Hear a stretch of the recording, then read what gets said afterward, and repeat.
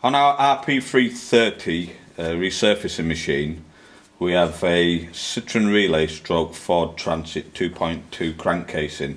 It's been giving the customer a hell of a lot of problems, overheating and throwing water out of the header tank bottle. We've done a pressure test on the cylinder head, that was fine. And now we've moved on to the crankcasing, and we've looked at this crankcasing and believe that it's pretty out of shape. It's bowed, bent, twisted. So what we're going to do a couple of passes, and that will most likely start to clean up some of the crankcasing and show us where the high spots are and also where the low spots are. And we're not going to do all this as one film because it'll take a while, but we'll do the beginning of it and then the finished process, the finished result. So we'll start the machine. We're going to hand feed it. This machine has a couple of different modes. You can actually put it in Travis, where the machine turns it itself and moves the cutting head, or you can actually hand feed it by these hand handles here. So we're going to put the water on.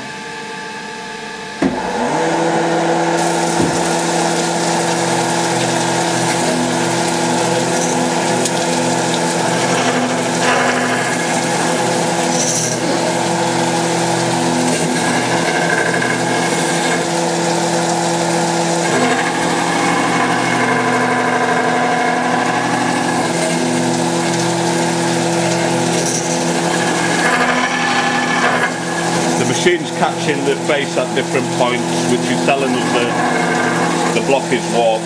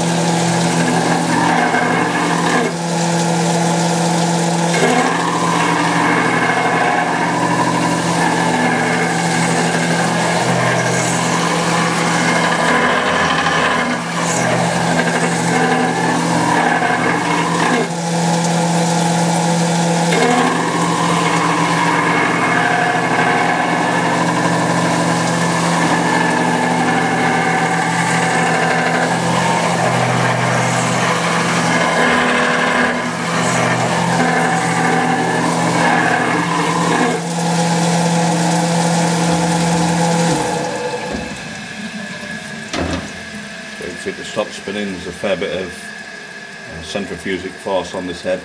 That's why you've got to keep hold of it.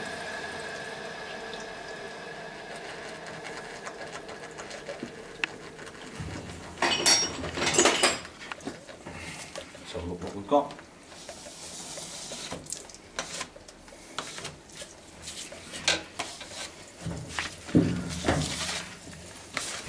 Well, I hope you can see with the camera. The machine has caught the block here and here. These zebra stripes are the original factory finish. Our finish is a bit smoother than that, and it's caught it here and here. So that's telling us now that this crankcasing has a bow in the middle. It's I wouldn't say it is excessive, but it's not unrepairable, and that's a lot of what we do here. We make things right that need a fair bit of work. So we'll carry on refacing this and show you the finished result.